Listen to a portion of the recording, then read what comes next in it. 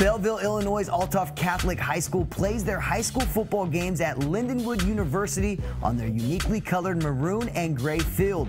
The eye-catching field was part of a $2.3 million renovation back in 2012 as the Lynx entered into NAIA football. The Althoff Catholic Crusaders' school colors are navy and gold, so does not match completely, but still throws off the opposition like Boise State and their blue turf, or Eastern Washington and that red turf. All in all, it is cool looking, and I'm sure the high school players get a kick out of playing on it, while the traditionalists are probably fuming.